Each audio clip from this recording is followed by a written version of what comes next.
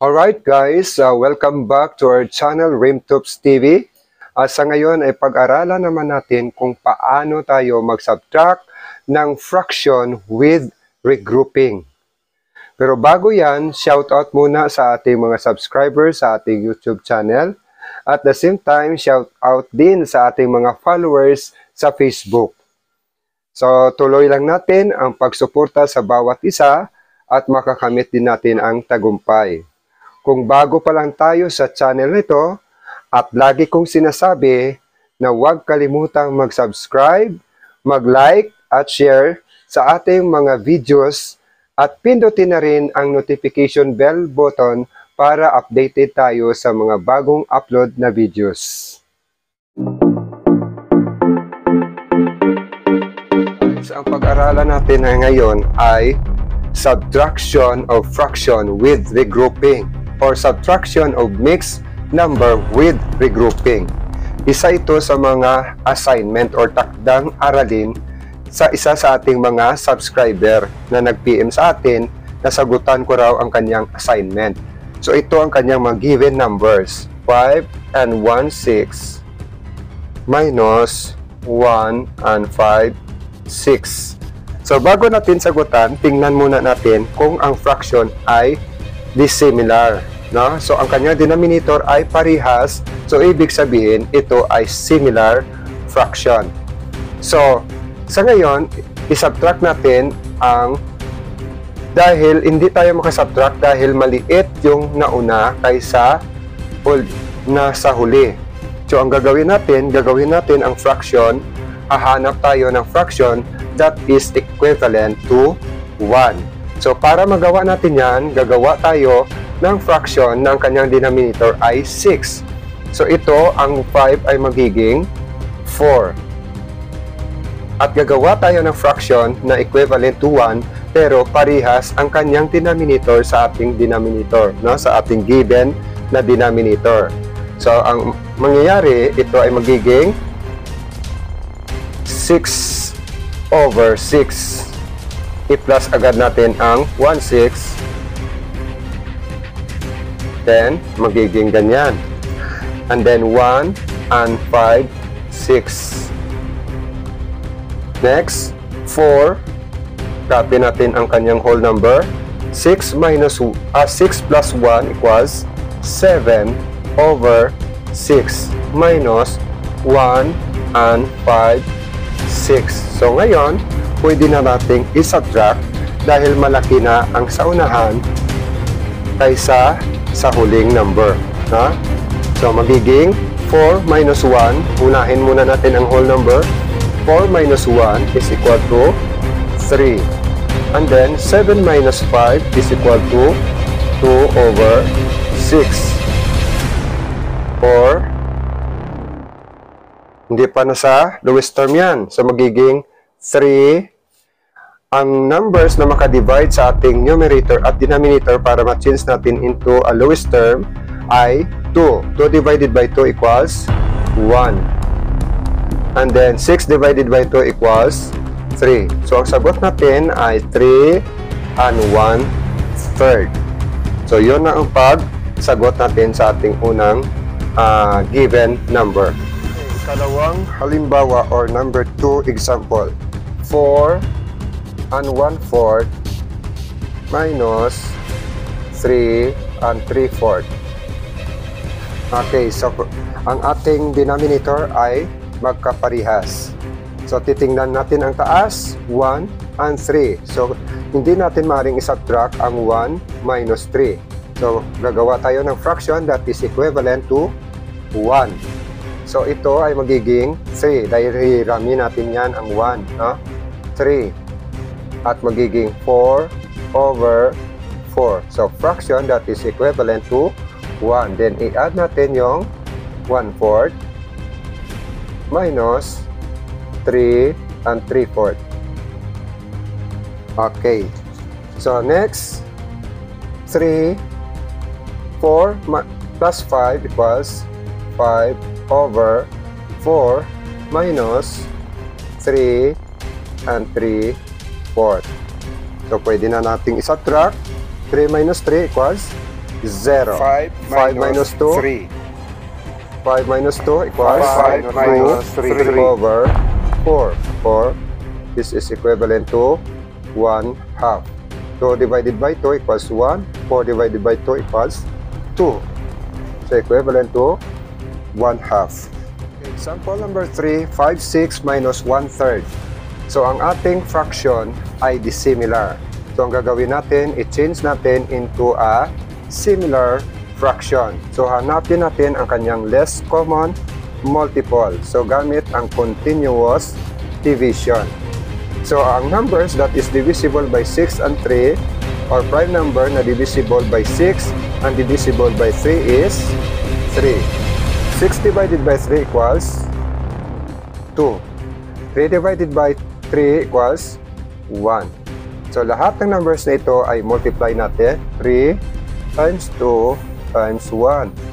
3 times 2 equals 6 times 1 equals 6. So ang ating least common denominator ay 6. Okay, next.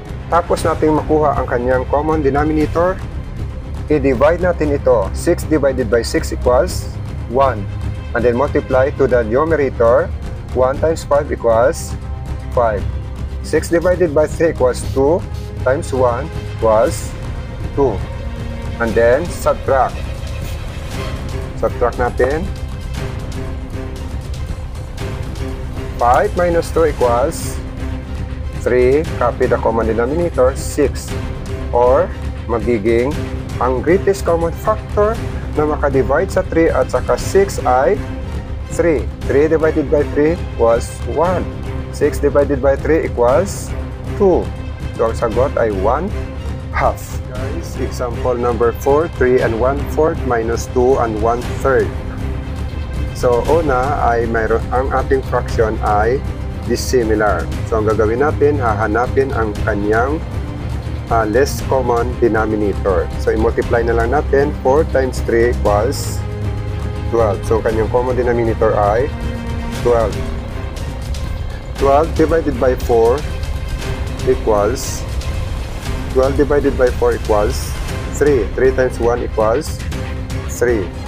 12 divided by 3 equals 4. And then 4 times 1 equals 4. Copy natin to, 3. And then subtract 2. So ang gagawin natin, gagawa tayo ng fraction that is equivalent to 1. So magiging 2. And then ang ating common denominator ay 12. So magiging 12 over 12 plus 3 over 12 minus 2 and 4 over 12. Then, gagawin natin, i-add natin, no? 2, 12 plus 3 equals 15 over 12 minus 2 and 4 over 12. Then, subtract. 2 minus 2 equals 0.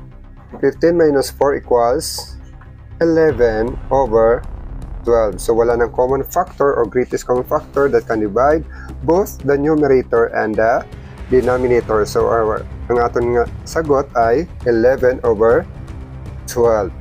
Example number 5, 8 and 1/12 minus 4 and 3 over 15. So, ito ay dissimilar fraction. So, ang gagawin natin, i-change natin into a similar fraction.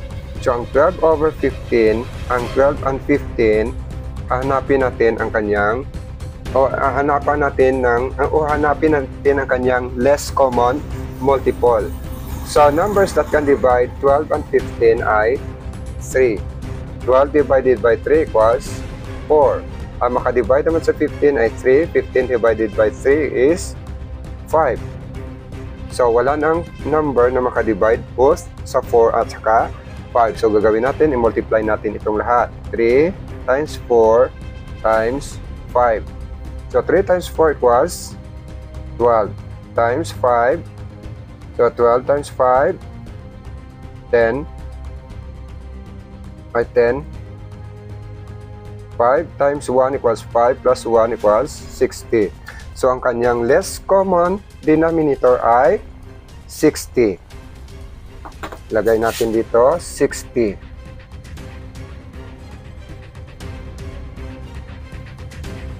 So, kopyahin natin ito. 8 and 60 divide 12. So, mayroon tayong divide natin ang 60 by 12. So, 60 divided by 12 equals 4. Oh, no. 5. Okay, 12 times 5. Then, carry 1. 60. Tama. So, 5. Mayroon tayong ditong 60 divided by 12 equals 5. So, i-multiply natin ang 5 times 1 equals 5. Next, 60 divided by 15 equals 4. 4 times 3 equals 12. Kopyahin natin to. Then, subtract. So, ang 5 at saka 12 ay hindi maaaring i-subtract. So, gagawin natin, i-regroup natin to. Ito ay magiging 7 and then 60 over 60 plus 5 over 60 minus 4 and 12 over 60. Then, copy the whole number. 60 plus 5 equals 65 over 60 minus 4 and 12 over 60. Ini-subtract natin. 7 minus 4 equals 3. Itong fraction, 65 minus 12. 65 minus 12. So, 3 and then 5.